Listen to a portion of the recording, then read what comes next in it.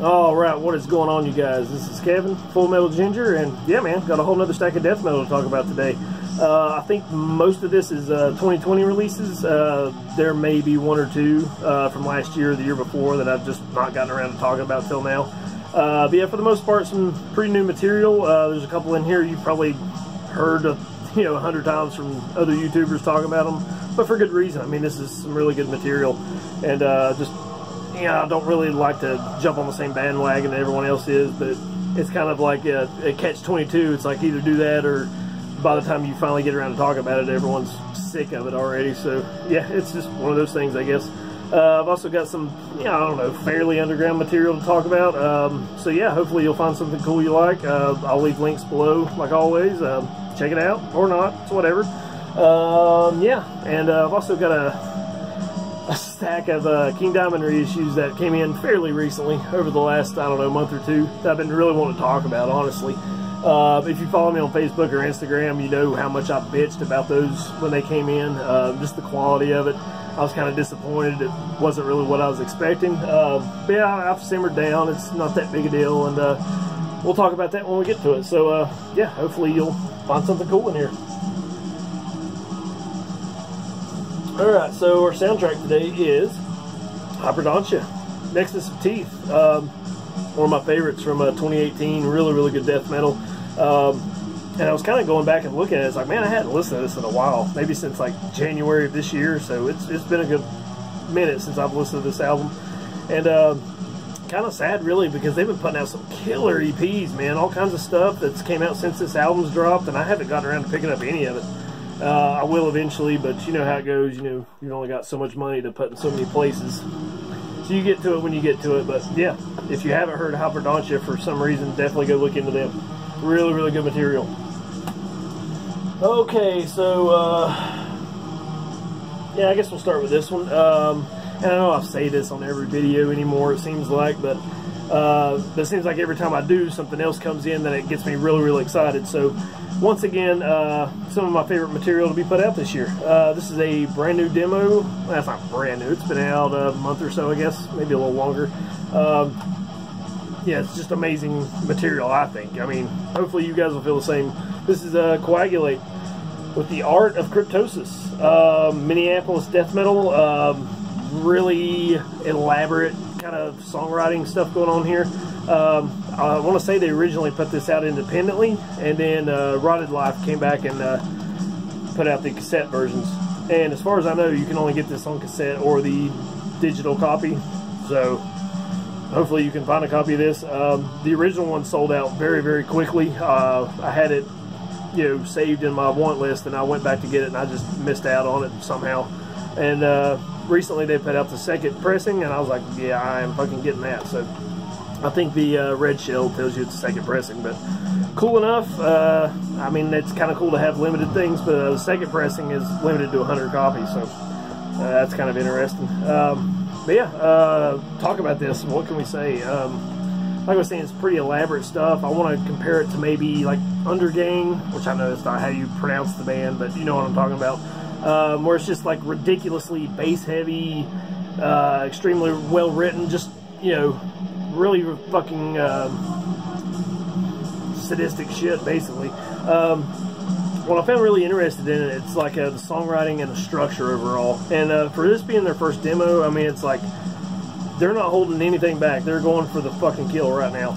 And really looking forward to whatever else they're going to come out with, because this stuff's pretty fucking amazing. I'll show you the J card real quick.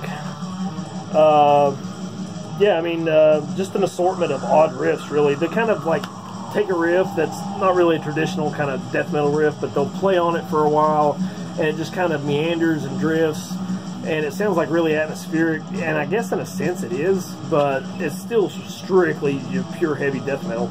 There's no frills, no messing around with this at all. But it still kind of gives off a very eerie and claustrophobic vibe, and it's just a lot going on with this, man.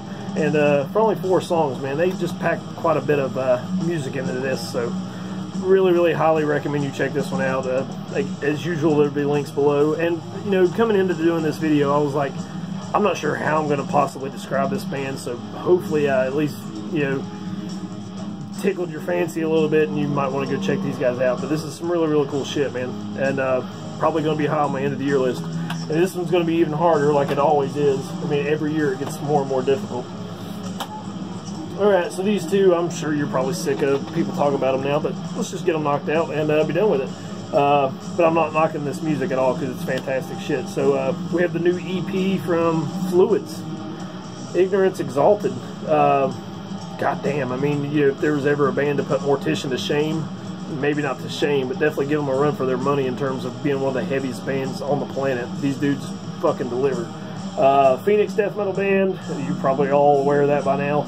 Ultra heavy, brutal riffs, and this EP is no exception. I mean, if you've heard anything from Fluids at all, this is pretty much what you would expect it to sound like. It's so overly distorted, which I love. You know, some bands do it right, some do it wrong, but these guys definitely do it right. I mean, it's still got the really fuzzy, heavy low end like you hear on a Mortician album.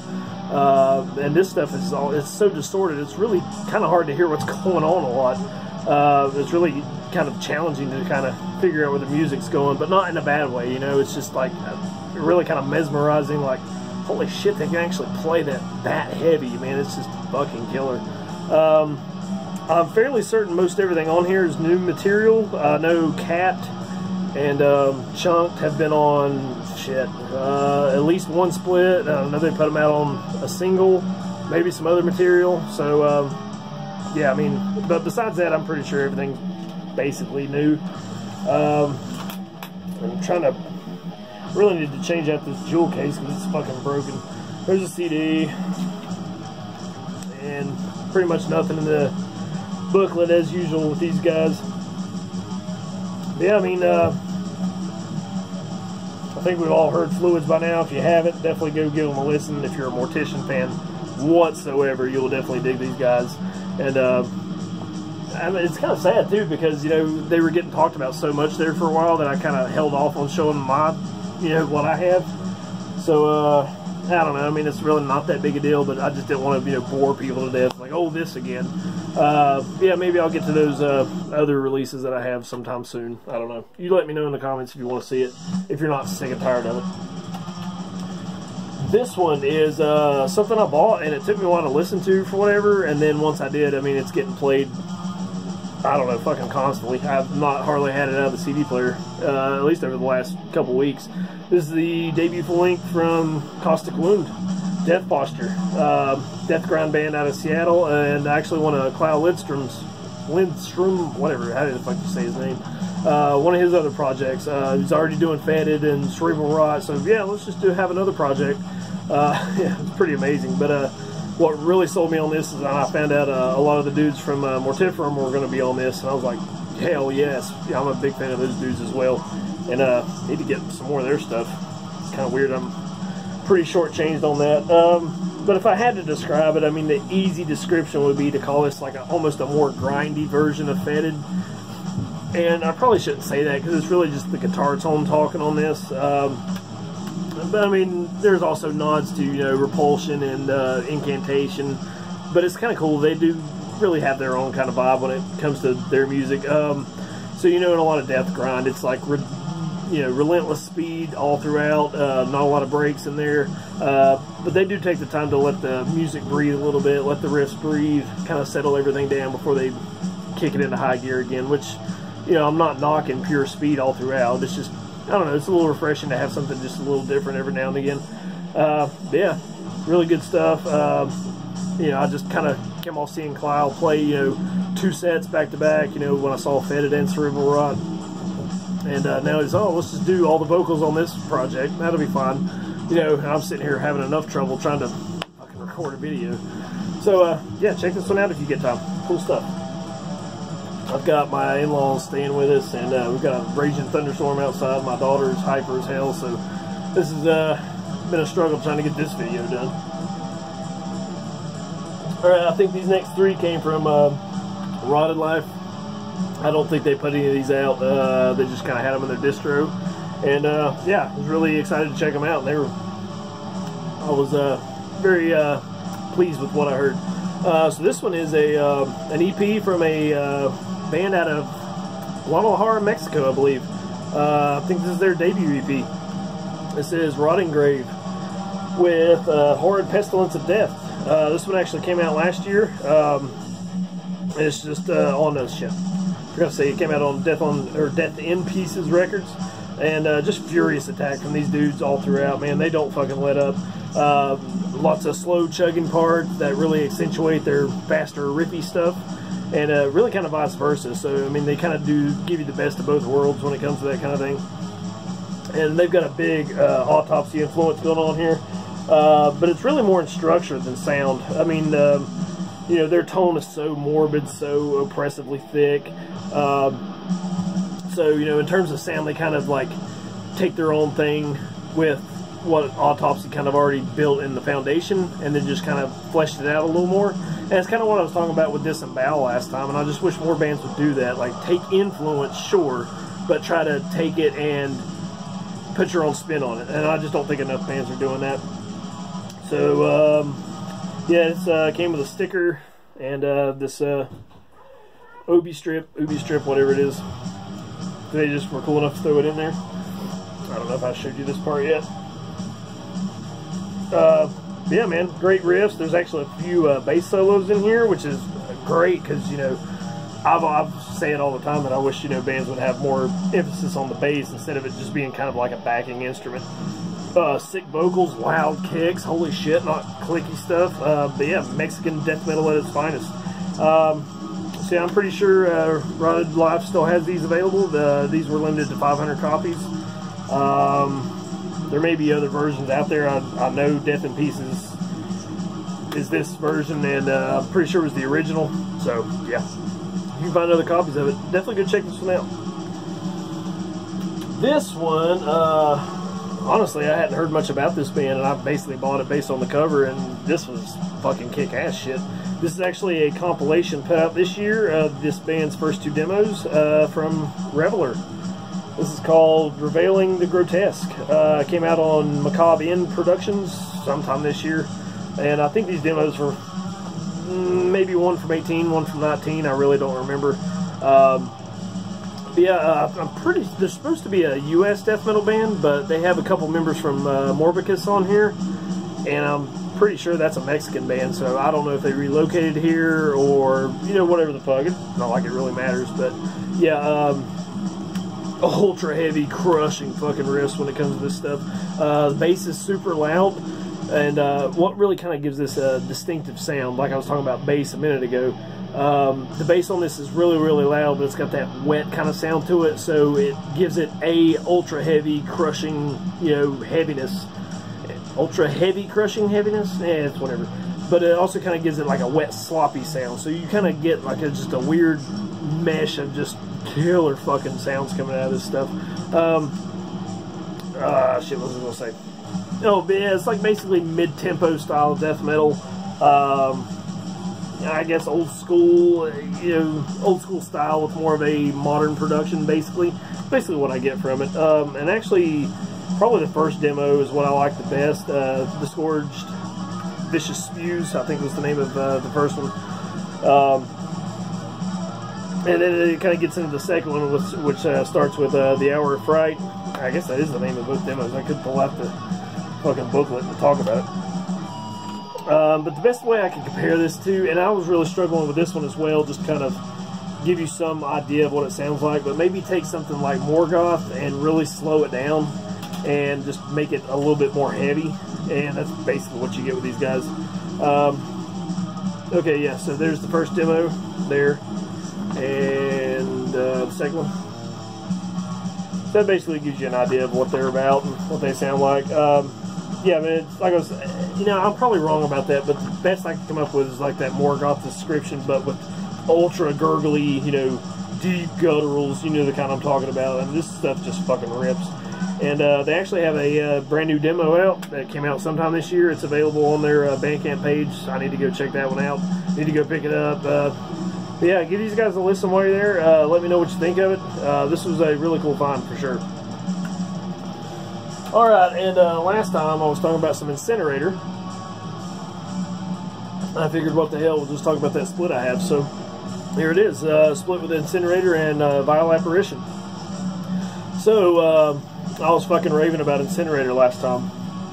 And this one, the material on this feels just a little flat. I hate to say it, but it comes off a bit lackluster for me. And especially when you're when you're comparing it with Rotten Flesh Macabre, that EP I have. I don't know, this stuff just doesn't sound like it really compares. I don't know, man. It's just, you know, maybe it's where I've only listened to it a few times, but I don't know. It felt like something was missing. Like that, you know, heavy monstrosity sound wasn't in there in the same kind of way. It just felt like they wrote some stuff and threw it on there. And if they had fleshed it out a little bit more, it could have, you know, maybe come off a little bit better. But, you know, it's not to knock the band at all. It's just kind of my first couple impressions with it. But the Vile Apparition side, holy shit, they fucking killed it, man. They brought their A game. Definitely a straight up furious speed with like a big suffocation influence. So that should give you a pretty good idea of what they're doing. And I really meant to check out their full length from last year, and I just never got around to it. And I'm kind of bummed about it too. But this is a really good band, so kind of a mishmash and a combination of Polish and Australian death metal. That's some really good stuff. And don't take my, you know, knock on Incinerator as a knock on the band. It just felt like this material for this split just didn't hold up to me when I'm listening to Rotten Flesh Macabre. Now maybe if I had to listen to this first, I would feel different. But I don't know, I just really love that EP, and this one just kind of didn't feel the same to me. So, but it's still really good material, and would certainly recommend both of these bands to anybody who's a death metal fan. So give them a listen, let me know what you think. I'm definitely interested. Alright, so we got some King Diamond to talk about. Now, Metal Blade put these out back in, what was it, May maybe? And I was like pretty excited because I you know, I've got some stuff on vinyl, I got some stuff on tape, but I didn't have any to be able to listen to it in the car or to put it on my iPod, listen to it that way. So it was like, fuck yeah, we'll just go ahead and get these. And I didn't know at the time that they were CDs that are supposed to be like vinyl, and the execution just wasn't there, man. I was pretty disappointed, but I got over it. My biggest knock on them now is just I have a hard time fitting them on the shelf over here. But I got the first 5 albums, so we'll just talk about them briefly, and I'll kind of show you what I'm getting at. So, the first one, Fatal Portrait, and what they're trying to do is make a mini LP. So, each one of them is a gatefold, and they're almost perfectly square like you would have on a regular record. They did all the CDs like this, where they're kind of a record print. So, I mean, I get what they're trying to do. I just thought the execution wasn't the best. But the thing that is kind of neat about them is they each come with a folded up inner sheet. So, it's not a booklet at all. It's just they get this inner sheet in each one of them. So, I mean, that's, you know, it is what it is. I mean, if you can knock it, that's fine. I mean, I'm just glad to have them and to be able to upload them on my iPod and stuff so I can listen to this shit going to work or something in the morning.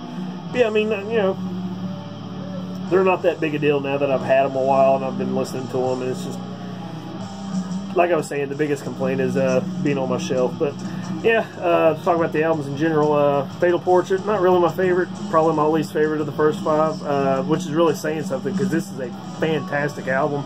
I don't know, it's just, if I had to complain about one thing, and it's not that big a deal really, it's just the dynamics aren't there on this album like they would be on subsequent albums. But you know, it's the band's first record, so what are you going to really expect? They've not really honed it in yet, and they weren't really doing the concepts yet. I mean, there's a bit of a concept on this one, but it's some random songs too. So yeah, I mean, I don't know how you guys feel about Fatal Portrait. I love Fatal Portrait. I love all these records, but if I had to pick a least, that's probably the one I'm picking. So going from the least to my absolute favorite, maybe a little overrated. I don't know how you feel about it, but Abigail. It's the first one I heard, so I mean, I fell in love with it. I was mesmerized by this when I first came across it, and I've loved it ever since, and I can't not love this album. So if you don't know, it's this is the first concept album they did. It's about a couple who inherits a mansion, and they go to the mansion, and scary shit ensues, and a little baby called Abigail might be haunting them. So yeah, they're all like this gatefold. This is probably my favorite art too. I just love this artwork. And I've been looking for a shirt for a long time of this, and I just haven't gotten around to it. Do I really need to show all these CDs? That's another thing too. It's kind of a bitch to get out of there. So they're all like this, just like on a black vinyl thing. See if I can pull this inner sheet out. That's like the biggest complaint about it. It's like, yeah, it's cool that you're trying to make it like a record, but these things are so small. It's such a pain in the ass to get out of there. I love this photo, by the way. Hell yeah. Yeah, I mean, I can't not have Abigail as my #1 King Diamond album. It's just, you got a lot of nostalgia when it comes to this. So, hell yeah. So the next one is them. And when I hear people talking about King Diamond, it's I think this is honestly like one of their most popular ones. At least it charted the highest. But I don't hear a lot of people talking about them. It's always like Fatal Portrait or Abigail or Conspiracy or maybe Spider's Lullaby. But yeah, this is a really good album as well, as far as I'm concerned. I think everyone else would agree. And so this one is, I always get a kick about this. Like, I was getting tattooed one time, and my tattoo artist was wanting to play some King Diamond, and we played them, and we're just sitting there laughing at the grandma, that kind of shit.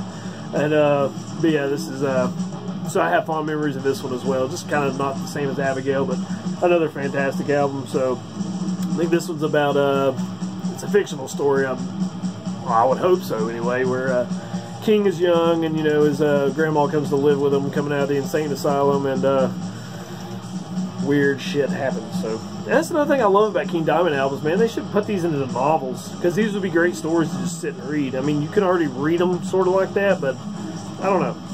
That'd just be kind of a cool thing to have. Maybe like when he's done not doing music anymore, he could put all these out into just like a book form. I would fucking read those in a heartbeat. So. And speaking of Conspiracy, we have Conspiracy. So this is the follow-up to them, both in terms of album cycles and stories. So this is King coming back to the grandma's house, or Amon, like 18 years later or whatever, and just kind of continues that one. In terms of this is one of their heavier albums, I think. Feels a little bit more intense than some of the others. The guitars sound extra sharp. The overall album has a lot of urgency to it, and that's another thing too, is like I love how they can keep recording very similar sounding albums, but have it a little different here and there. It just gives a totally different feel. And you know, I hear a lot of bands talking about, it's like, well, we don't want to do the same thing over and over. It's like, well, take a lesson from King Diamond, man, because they did basically the same thing over and over, but tweaked it just enough to make everything sound completely different than everything else they did. So you can't knock that. Yeah, I'm not even going to pull out these inner sheets anymore. I don't want to rip these things up. They just feel kind of, that's as far as you can really open them. They just feel brittle as fuck, but whatever. And finally, my second favorite album, and does not get enough credit whatsoever, but we have The Eye. Yeah, the creep factor on this one is a big reason why I love this one so much. The synth work, I feel, is stronger, and it just feels like a Halloween album. Just something that, you know, when the season comes around, this is what I'm wanting to listen to.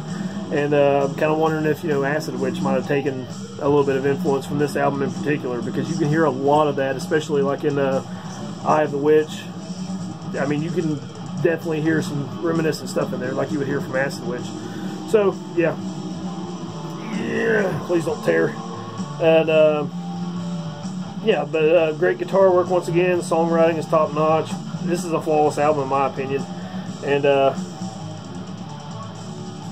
just takes a little bit of a different approach. I'm trying to figure out what I was going to talk about. It takes a different approach in terms of we've got the haunted house stuff. I think pretty much everything, you know, concept-wise in the story is pretty much true. There may be some, like, little things kind of fabricated and just kind of make it a little bit more creepy, but I think this is all about witch hunts and, you know, like some of the fucked up things the church did back during the French Revolution, or not Revolution, French Inquisition, if I'm not mistaken. And but yeah, I'm fairly certain most of the things in here actually happened, so that's kind of a cool way to do this one. And yeah, really happy to have this one on CD as well. So there that is. Alright, so we burned through that a little bit quick. next time I think we're going to have some more vinyl to talk about, and it's going to be another episode of, hey, guess what I already own, but I had to get the LP version as well. So we'll do some of that. Yeah, plenty of CDs to talk about, and eventually I want to do like kind of a, I don't know what you would call it. It's like a, just a collection of stuff that I haven't shown, that I have more than one copy of, I guess you'd say. Something like that. I don't know. I'll kind of explain later when we get to it, I guess. But yeah, so check out all the links below if you want to check these bands out. Really, really good stuff. You can follow me on Facebook, Instagram if you want. Subscribe to the channel while you're at it. Send me a like, all that kind of thing. I really, really appreciate it. Yeah, thank you guys so much for watching, and we'll see you next time.